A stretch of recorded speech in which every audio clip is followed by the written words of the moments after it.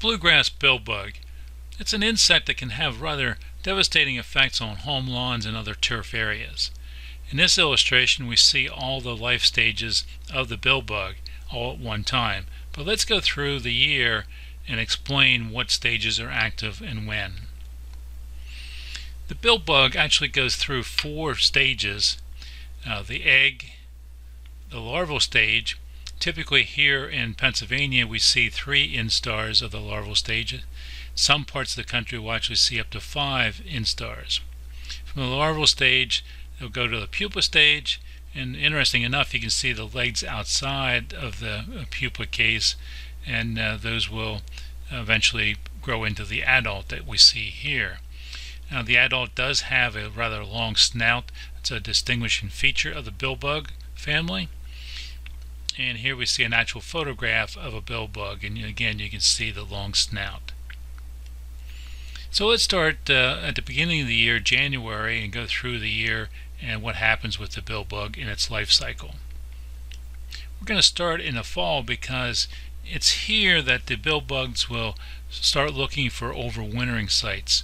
The bluegrass billbug does overwinter as an adult, so it will find leaf matter, other material, even holes in the ground that maybe worms or other critters have created to find escape from the cold weather. As the weather warms in the spring, they become active again as adults. They especially, you can see them in the spring on driveways and sidewalks walking as the weather gets warm.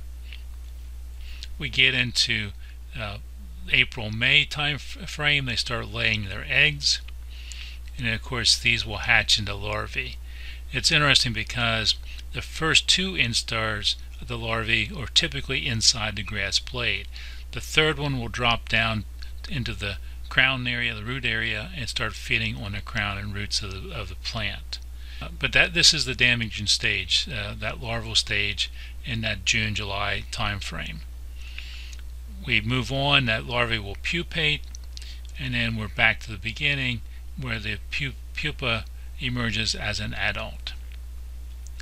So some key points on the adults. It is the overwintering stage. They do have long snouts that makes it relatively easy to figure out what it is.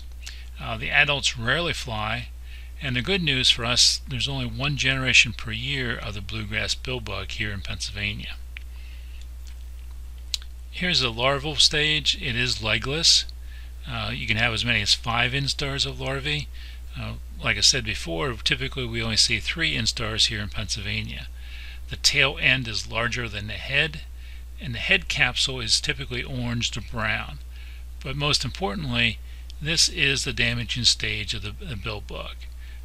Whether it's inside the grass plant or down in the crown and root area, it's feeding and causing damage. So if we want to try to get the best chemical control using an insecticide, we try to target those adults when they come out from the overwintering sites.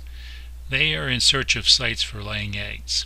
This would be late April to mid-May depending on the year. So we try to target that stage and reduce the adult population prior to egg lay.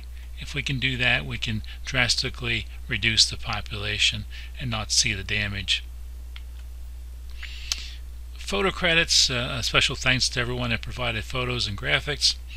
Hopefully that helps you understand the billbug better. If you have any questions, please contact us at the Pesticide Education Program, Penn State University. Thank you.